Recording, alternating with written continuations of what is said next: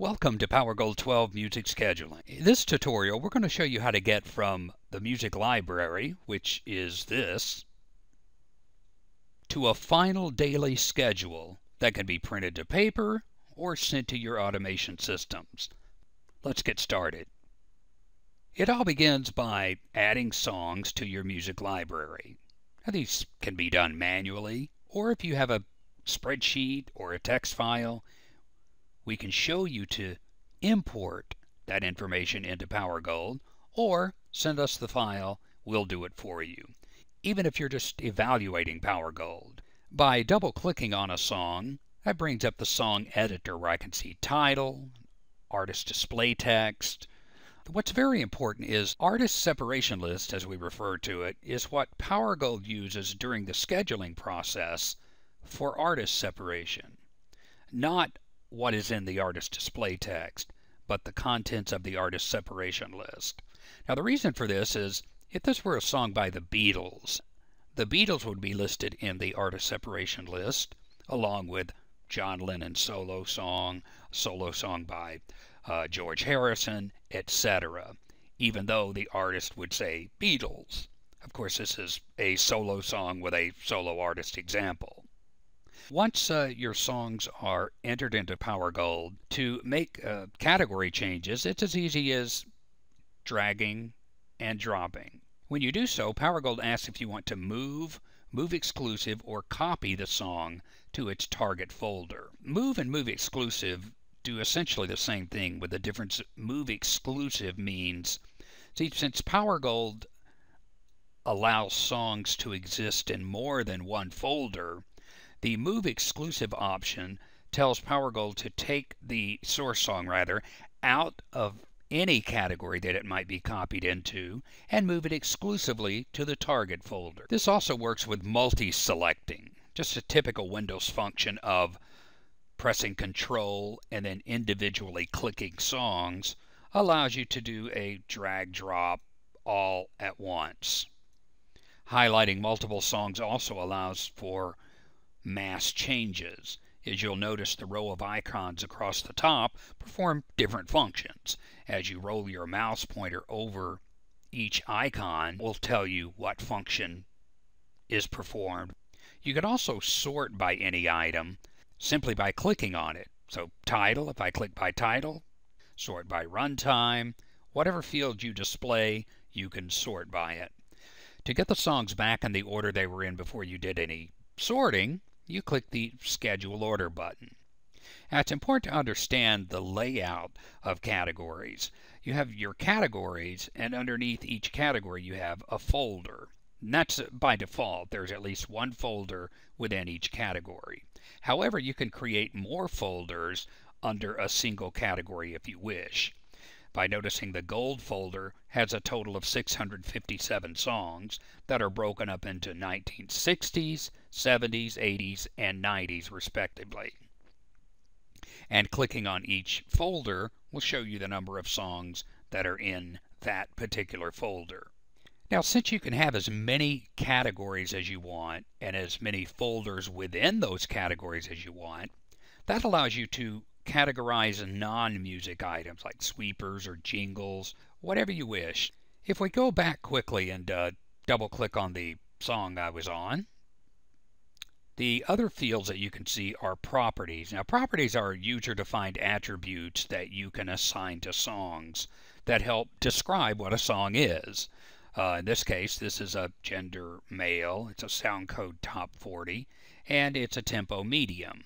If I click Edit Property Assignments, I can see a list of all of the properties that have been created so far, and on the right, the properties that have been assigned to this particular song.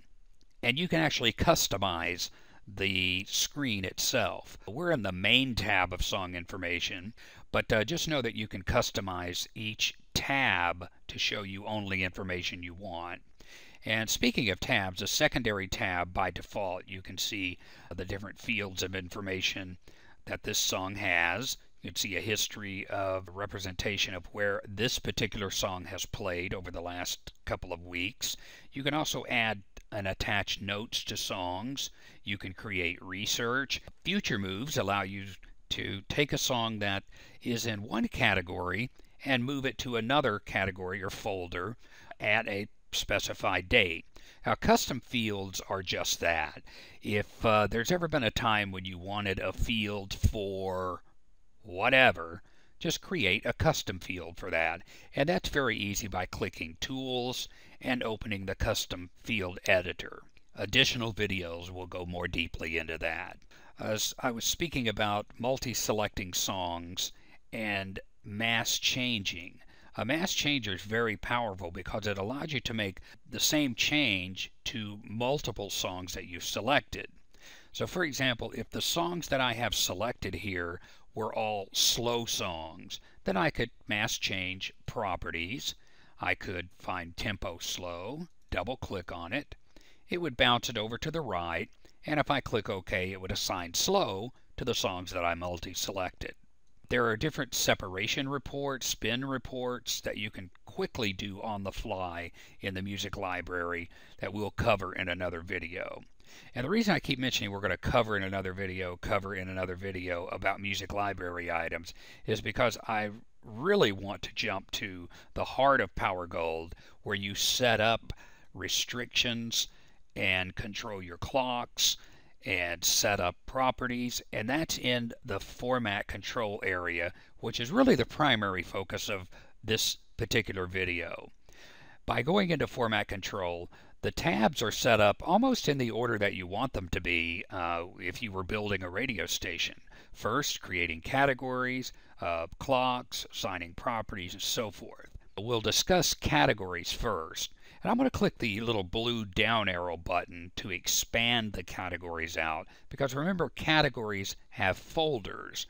The A current category, if I highlight it, it's so user-friendly, very intuitive.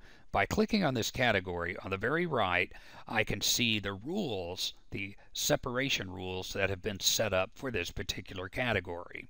I have artist primary separation, artist secondary separation, and song separation. Now, if I wanted to add more rules to this category, I simply click the plus button, and up comes a list of various separation rules and offset rules. Now, many rules will not apply to certain categories, and some rules will, of course. If you use mood, for example, I could add mood to this category. I could also do the multi-select trick and multi-select several rules, and by clicking OK, it would add them to this category. I'm not going to do that for the moment, but I do want to examine the rules that are set up for this category. Artist primary separation is set at 1 hour. If I double click on that, that brings up the separation settings. And indeed, you can see the separation is set at 1 hour. The priority of this rule is set to high. The priority is what is used to tell Powergold how important the rule is. From low to high to in between to unbreakable, you can set the importance of the rule to whatever you like. Unless you set the rule to be unbreakable, you can use a core value. Now, the core value is also a type of separation, but it's the amount of time you want this rule, in this case the artist separation rule, to remain unbreakable. So that makes the rule flexible and unbreakable at the same time. So if I put 30 minutes in this section, then that means that I want 1 hour of primary artist separation. It's a high priority rule, which actually that doesn't matter. I could make it a low priority rule insofar as core is concerned. But the 30 minutes means that this rule, artist primary separation, is to remain unbreakable for 30 minutes. That's the unbreakable part, of course. The flexible part is the 30 minutes in between, where a very intelligent scaling component will kick in and decide whether or not the song is the best to schedule for any particular position. But it's important to note that core is disconnected from priority. It has nothing to do with priority whatsoever. The priority has to do with the amount of separation you have set, whether it's low priority or high priority, and then chorus separate. It's just unbreakable, period. And that's really how easy it is to set up rules on your categories in Powergold. Very simple, very easy. Song separation rule, double click on that. I have 40 minutes of song separation set at medium high. I have no core value on it in this particular case. But if I want to find out, well, what other categories have song separation, and what are their values, and what priority are they set at? Do I have to click on each category to find that out? Well, the answer is no, you don't. The various icons just above the rules will show you what each icon does. Of course, we showed you adding a rule. You can also remove a rule, edit a rule. But I love this one right here. This is a browse song separation, and click the browse selected rule. And this is going to browse this rule, the song separation, across all of my categories. So my B currents, my 2000s category, you can see what values I have set on song separation and the priority in which that rule has been set. You can stay on the rule browser and click the drop down box, choose a different rule. Let's find the artist primary separation. You can see I have 1 hour on each of my categories. And you can also do the multi-select trick, multi-select different categories, or I could highlight all categories and make a change to the rule that would apply across all categories. In this case, I've highlighted all of the rules that have a high priority. But let's say I want to make it a different priority. So I'm going to edit the rules that I've selected. And I can change the priority to medium high instead of high. I'll keep the 1 hour value in there. Change the priority to medium high, click OK, and now, without having to go into each category individually, I have changed the priority of the artist primary separation rule to medium high instead of high. But since I really don't want to do that, I'm going to change it back to high priority, as in my case, artist primary separation is a very important rule. But the point is you can click the drop down box, pull up any rule, see how it's set across each category, and also even change the value as well. Now, just as there are category rules that can be set up, you can also set up folder rules. Different rules apply to different folders. Now, probably the best way to demonstrate that is to show you the gold category, because it's the one that has the multiple folders. Now, the gold category, of course, has a few more rules than the A power current, which only has a handful of songs in it. But the gold category, it has the same amount of separation, but there's a couple of more rules added in. Time period, separation, the previous day it played, and so forth. But there are also folder controlled rules. So by clicking on folders under the gold category, I can see my different folder names, which essentially are the decades. And in this case, when I tell Powergold that I want a gold category to play, it takes turns by pulling songs from the folders based on the folder exposure, or the percent of the time I want Powergold to schedule a song from each particular folder. In this case, I have 4 folders. If I click on each individual folder, there are rules or settings that can be put onto each individual folder. In this case, different items are controlled, such as search depth. Now, search depth is the number of songs that Powergold can look at from the front of the folder to choose a song that hopefully does not break a rule. In this case, this folder has 86 songs. So during the scheduling process, when Powergold schedules a song from the 1960s folder, it could look at 30% of those 86 songs from the top, the most rested. It chooses the song that has the least severity of rules against it. But I've just shown you how easy it is to set up category rules for each of your categories. Now, the value that you put on each rule and the actual rules you use is going to depend on the number of songs you have in your categories and the number of times you call for the folders of that category to get played on your clock. Clocks, as indicated, are simply templates for broadcast hours. I mean, they contain the general content of an hour in your daily broadcast schedule. They can contain any number and combination of music events, non-music events, or categories, folders. In many cases, a clock name will give away when that clock is used.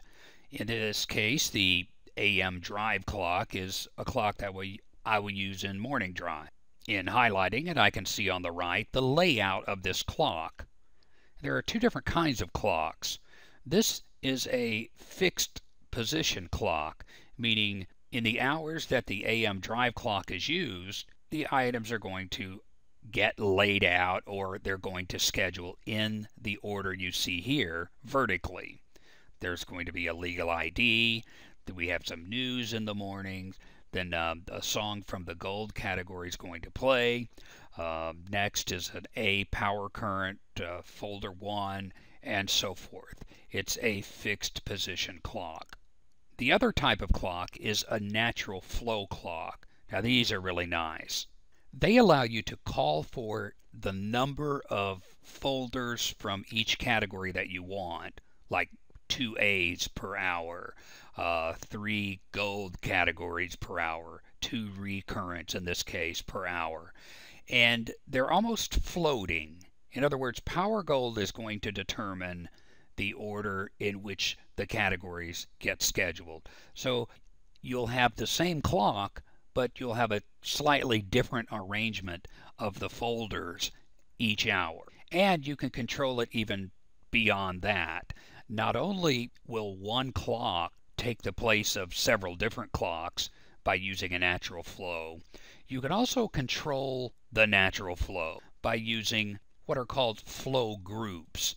Now, Powergold doesn't simply just randomize the order in which these folders are scheduled. If it did, you could have cases where you had all of your older categories in the first half hour and your newer categories in the bottom of the hour. A flow group is a number you can assign to any position, and the same number you assign to any position allows those positions to be interchangeable with the others. As you can notice, I have folder group 1 on a gold category, a recurrent folder 1, and I have folder group 2 chosen on an A folder 1, a B secondary folder 1. What that means is that during the scheduling process, the natural flow clock will take the flow numbers and know that any folder that has the same flow group number are interchangeable. In the example of flow group 2, where the A power current and the B secondary current are apart, during the scheduling process, and the C new song category also has flow group 2. That means that during the scheduling process, each of these categories can swap positions as long as they have the same flow number. So you don't always have the B secondary current in the same position, and you don't have it too close to itself or another current type category. It's a way to get a different organization, a different order in which your folders are scheduled, but still maintain your scheduling goals.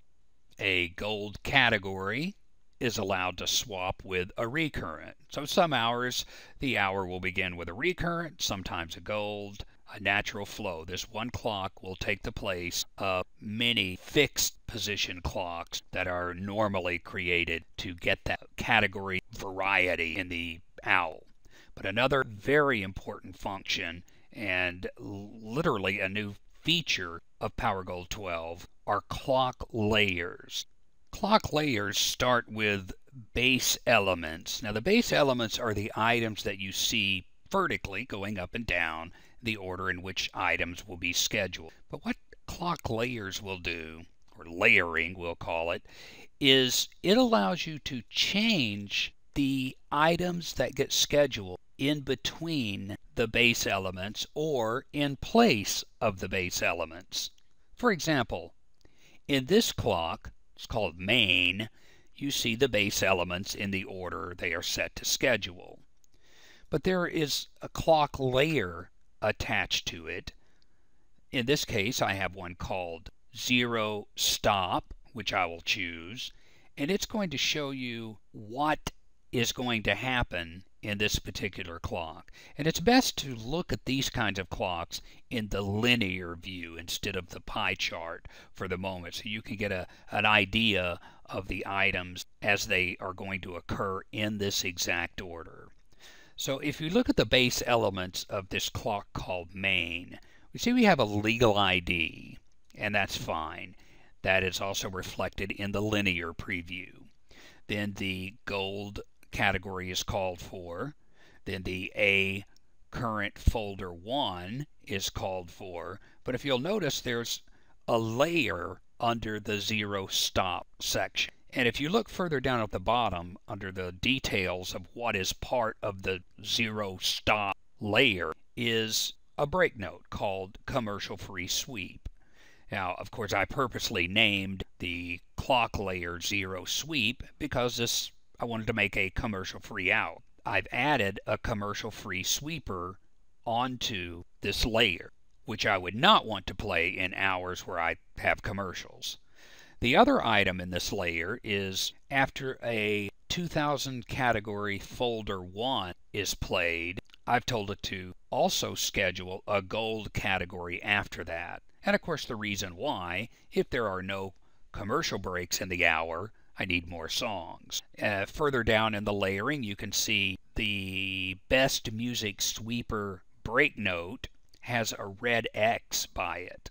The red X means that this position is going to be replaced with, in this case, another break note, or a different break note, called commercial free sweeper, which makes sense because the layer, clock layer, represents a non-commercial clock, as confirmed by the linear layout. As you follow along, what's nice about this is whatever position you click on to the right, you can also see the highlighted area of where you are.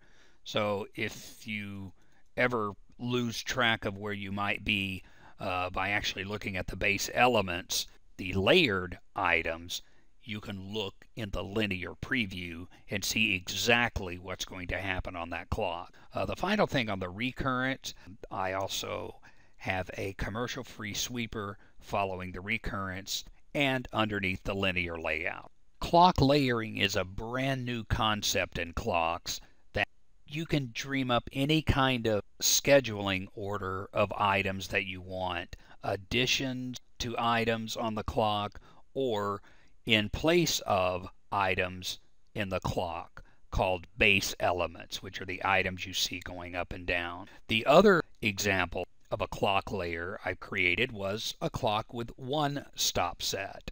Even though it's the same clock called main, the base elements are the same. What's different is the layer, and that's what makes it unique. The layer makes the base element clock different. And in this case, since I have one stop set, nothing is different until near the end of the clock, I have a 47 after stop set indicated. And that's the difference. So in any hour, I call for the main clock with the one stop layer, I will get that one stop set. The last layer example, which you can create as many as you like, is I have a sold out layer. In this case, I have commercial breaks all hour long in different positions. So you can see, and again, be sure you click on the linear preview so you can see exactly the items in the order that they're going to occur. So with my sold out layer, what I've done is replace certain positions with stop sets, or in this case, in addition to the base element, the 2000 folder 1 category, after a song from that folder plays, there will be a stop set at 8 after the hour. Further down, after the B secondary folder plays, there's a 20 stop set, and so forth. You can see as you look down the items that have base elements on them. Here's an item that I want to replace with a 35 stop set. In other words, I'm getting rid of the sweeper and instead playing a 35 stop set. And finally, after the D stay current from folder 1, I have a 47 stop set. So clock layering allows you to have one clock and use it for multi-purposes. Now, if I look at the clock grid is where you tell Powergold which clock to use during the scheduling process in each day and each hour. So if I click on 6 a.m. Monday, I'm using the AM drive clock. No layer is applied.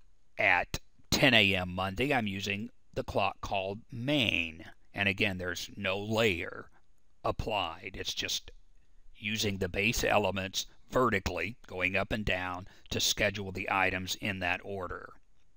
However, on Saturday, I'm using a main clock with a layer called one stop.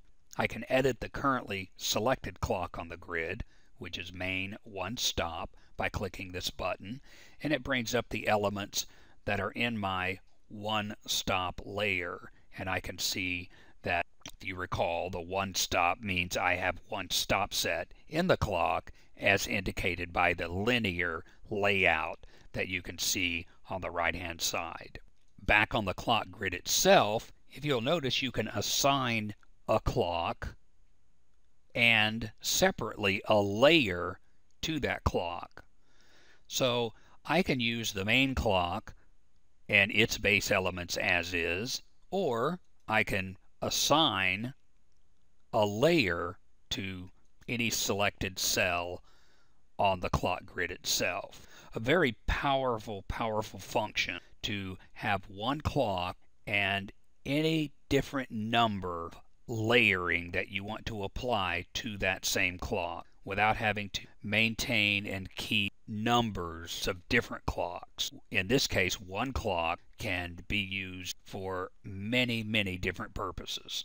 Another new powerful function that have been added to clocks is special programming tags. Now, special programming tags, it seems very simple, and it is, but it's very powerful as well. On the main clock, you'll see a column. It has GO/XM.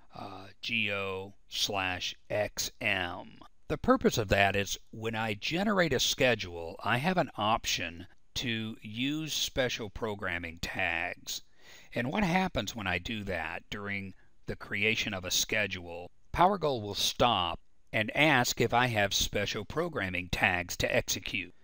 Let's jump to a schedule to show you how this works. Okay, if I were to create a new schedule, if there's a check mark on prompt for special programming, if I click OK to schedule the next day, a box will come up and allow me to load previously saved special programming tags. In this case, I want a special programming tag called lunch hour only. Now, what lunch hour only is, you'll notice the special programming tags at GO and SW. Now, what I've done is I want Powergold to replace any special programming tag listed on the clock that has a GO on it. I want it to replace that position on the clock with a song from the gold category. Additionally, I want it to replace the SW tag with a clock note called All Gold Lunch Hour. So if I click OK, Powergold will schedule. And let's go down to 12 noon. You'll notice the special programming tags did its job. Everywhere I had a GO, I replaced the original base element with a gold category. And further down, you can see the SW replace the break note that was in place with a break note called All Gold Lunch Hour. Now, to quickly review that, remember I had the main clock and my special programming tags. Next to my gold category, I had no programming tag. It was already going to schedule a gold. But next to each other music position, I had GO. And on the liner, I had SW. So during the scheduling process, I told Powergold, just in the 12 noon hour, to replace any GO special programming tag, to replace any base element category with the special programming tag that was defined in the special programming tag area. I'm always amazed at the different configurations that I see whenever new features are introduced, and can't wait to see what some of you come up with in the way that you use special programming tags, because there are so many different uses for programming, special programming tags, and for clock layering. However, there's nothing wrong with just having a simple clock fixed position that has the items in the order that you want them to occur without using layering or special programming. You can just simply populate your clock by dragging and dropping items onto it, or removing items.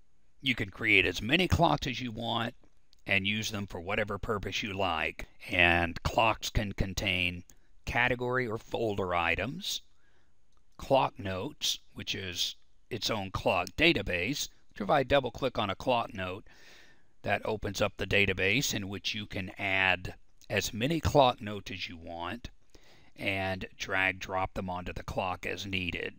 Many broadcasters who use automation will set up automation commands. Now, commands uses the automation system's language to place into Powergold's automation commands section to ultimately be drag dropped onto the clock and exported to that particular automation system. You can have Powergold import traffic. Whatever traffic system you use, Powergold can import the traffic file into the Powergold schedule, so you can look at one schedule of everything. Music, traffic, everything that will be ultimately going to your automation system. You can control that from one area, Powergold. There are other areas of the clock that we'll speak about in another tutorial. The next tab over in Format Control is Properties. And properties, again, are user-defined attributes that can be applied to one or more songs in your library that help define what a song is. You can create as many property names as you want. There's only 3 in this sample database. And then assign property values underneath the property names. In this case, gender, we have female and male. You can also set up rules for your properties to follow. Under sound code, which there are quite a few, you can see the different kinds of sound codes. You can set up a maximum in a row, which is a rule that tells Powergold, well, let's just see, for example, there's a property value under sound code called classic. If I double click on that, I can see the maximum in a row is 1, and that's a medium priority rule. So no more than 1 classic in a row. Now I have the option of using what's called an unbreakable limit. Now what that does is that tells Powergold that if I place a check mark here, if more than 1 classic plays in a row, that breaks the medium priority rule. But if it has an unbreakable limit set at 2, that means if it were to try to play 3 in a row during the scheduling process, that's unbreakable. It's almost like it's like a core value on the separation we spoke of earlier. Not only can you set up maximum in a row or maximum per hour on any property, you can also set up separation. And in this case on the sound codes, I have a separation of sound code disco into sound code disco.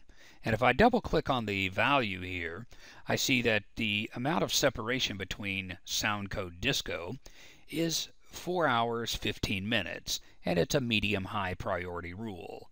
Now it has a core value of 2 hours, which means 2 songs with a Soundcode Disco property assigned to it is not allowed to play within 2 hours. It's unbreakable for 2 hours.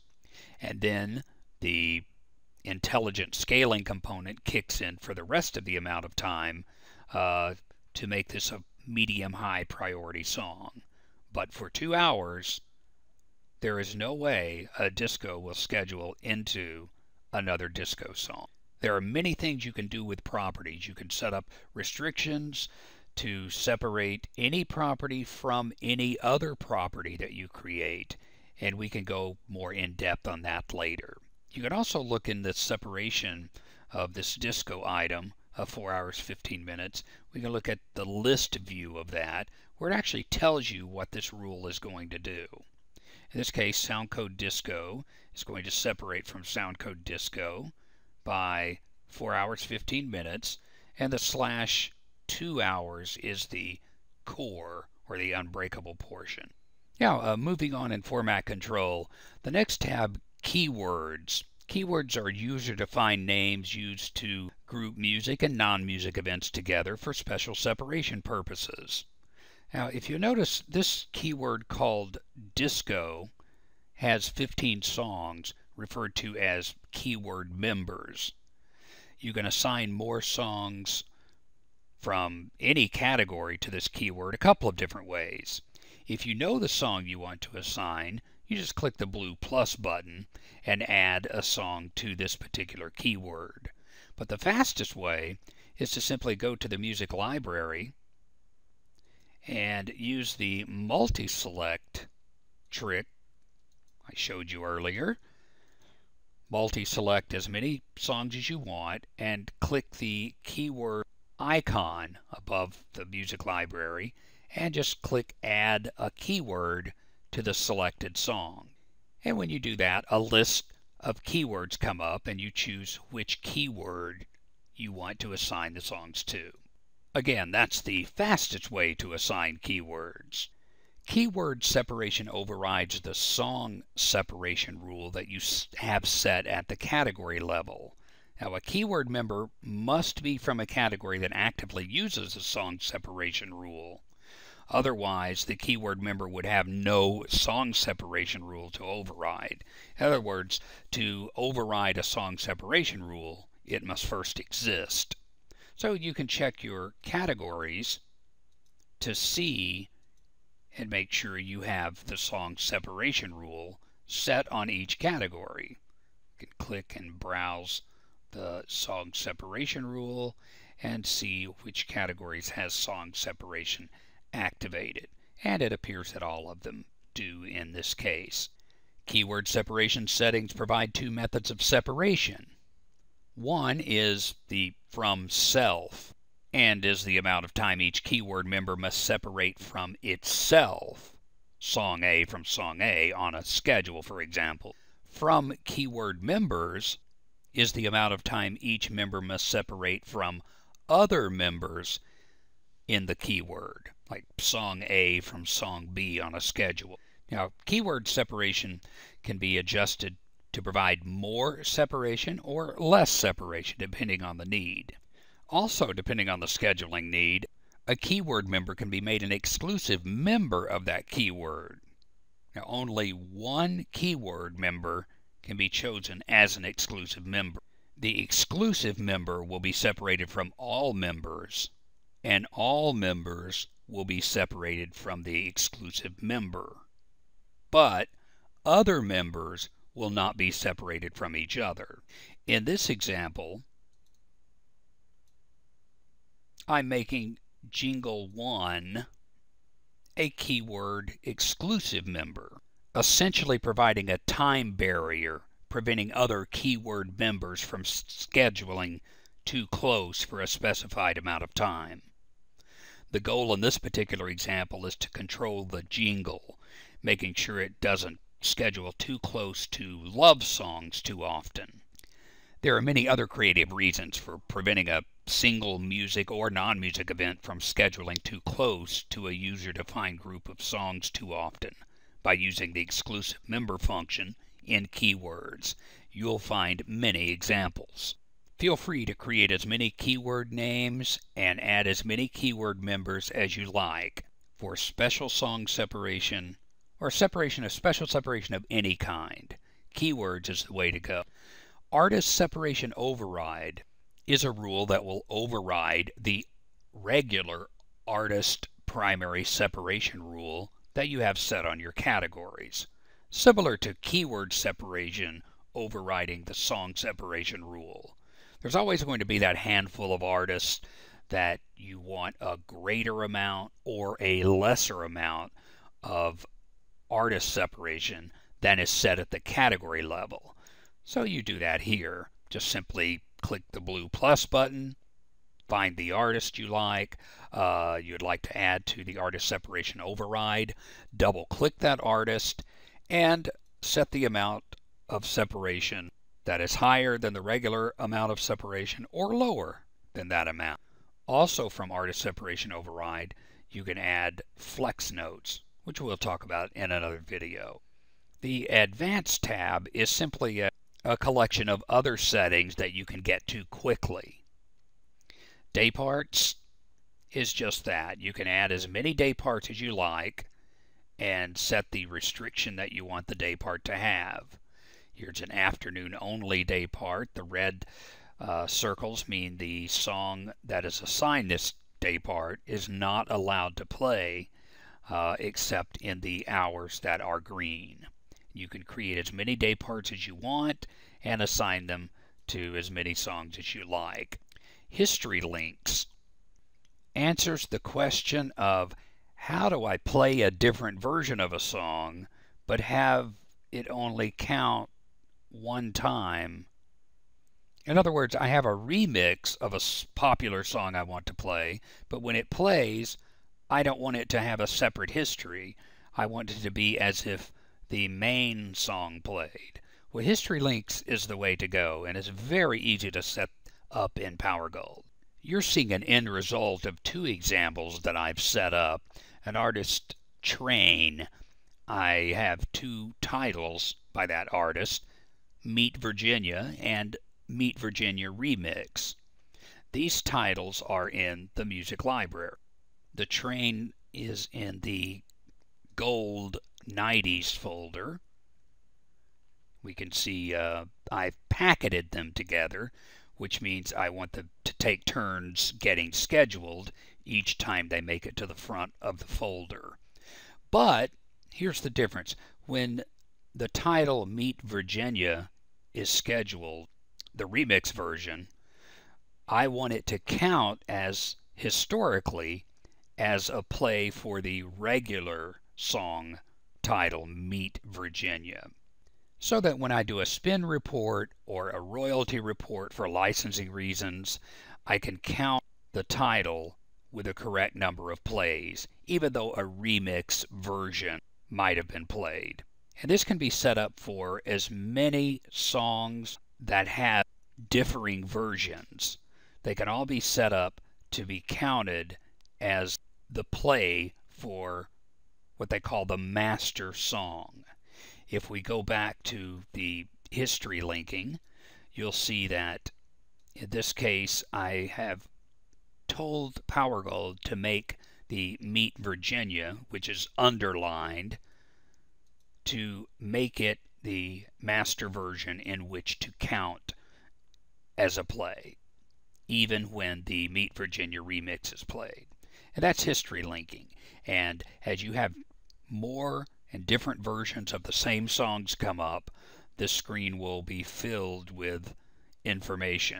Finally, it's important to note that the history link title does not have to match the name of the song. You can actually call the history link whatever you want. I mean, generally you want the artist or title to be part of the name so you don't forget what two or more songs you are adding to create the history link and which one may or may not count as the master history link.